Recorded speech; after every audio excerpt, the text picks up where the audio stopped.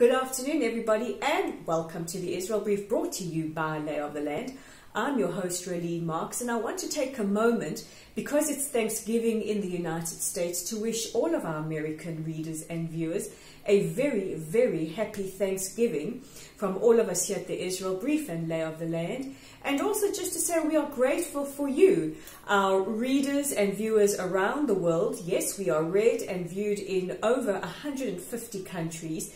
We thank you for your continued support and interaction. We love to interact with you, and today is quite a rare day.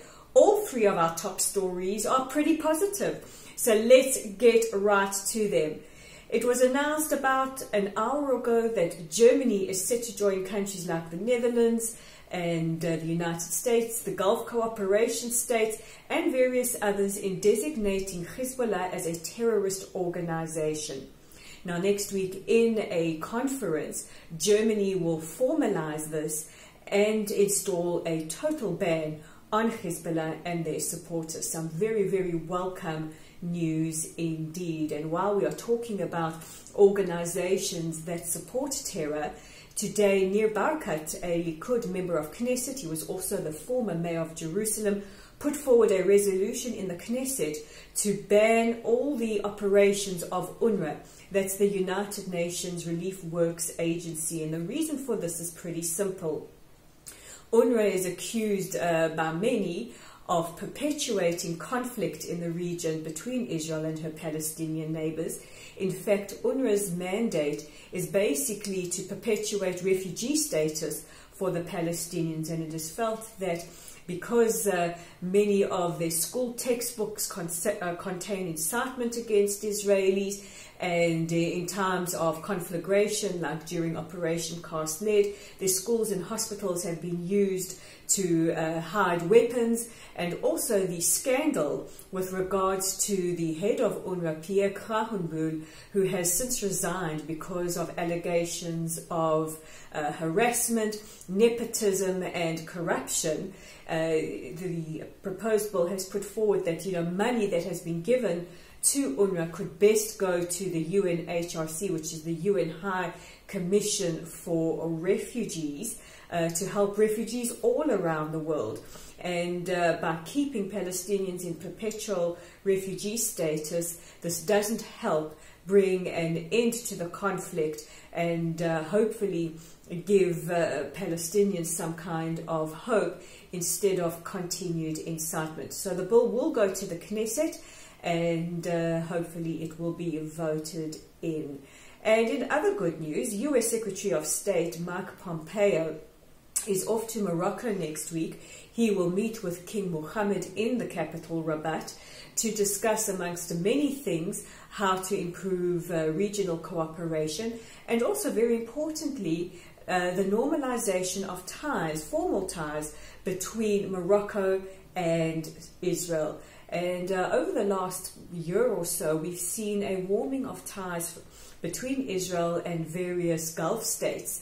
Just today there was an article by a Saudi journalist who says that since he's visited the state of Israel, he's really fallen in love with the country, with the Jewish people, and he aims to push for the normalization of ties. We've seen it in Bahrain with a little bit of outreach towards Israelis. Israelis were present at the Manama conference earlier this year. We've heard from the United Arab Emirates, who've said that next year at the Expo 2020, they would welcome Israeli visitors, and they hope that Israeli visitors or people who hold Israeli passports will continue to visit the Gulf state long after the Expo has concluded. So it looks like ties between Israel and a number of Arab states are starting to really, really thaw and warm up, and that's great news. And while it's Thanksgiving and we're talking about gratitude, we're grateful for that. We're also grateful that it is the weekend. Another Shabbat is upon us. And if you're looking for something to do this weekend, you can check out our content online at layoftheland.online. That's www.layoftheland.online.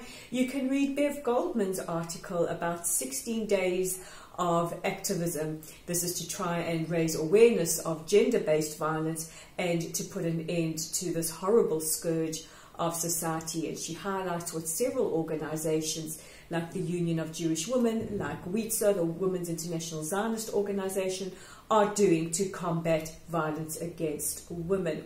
You can also check out our Facebook page. It's at Little Site. It looks a little something like this. And while you're there, like us, follow us, invite your friends to. We also go to a different place around the country every Shabbat, so check in with us tomorrow, and hey, drop us a Shabbat Shalom message. We love to hear from you.